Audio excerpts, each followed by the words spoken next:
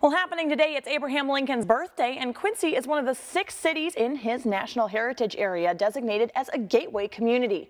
KHQA's Taylor Anderson joins us in studio to show how Lincoln was an influential figure right here in the Tri-States. It's right here in Quincy that visitors are introduced to local and regional Lincoln stories. I spoke directly to local historians who say the Gem City is a big part of Abraham Lincoln's road to presidency. In 1858, more than 10,000 people gathered in downtown Quincy for the 6th Lincoln-Douglas debate. It's in Washington Park, where local historians say was the turning point for Lincoln and his candidacy for President of the United States.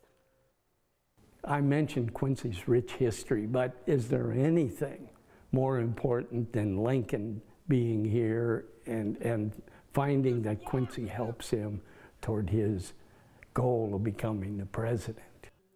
Quincy residents Orville and Eliza Browning were friends of Lincoln for more than 30 years. They worked in the political circuit and were key players in the 1856 organization of the anti-slavery Republican Party. In terms of his ethics, being morally opposed to slavery, and having many of the people here who he knew help establish the anti-slavery party was very important to the history of our country. Now, historians say not only did Lincoln and friends help make Quincy a better city, but they also made Illinois a better state. For more information on where you can find out about Abraham Lincoln and his Quincy history, you can go to KHQA.com.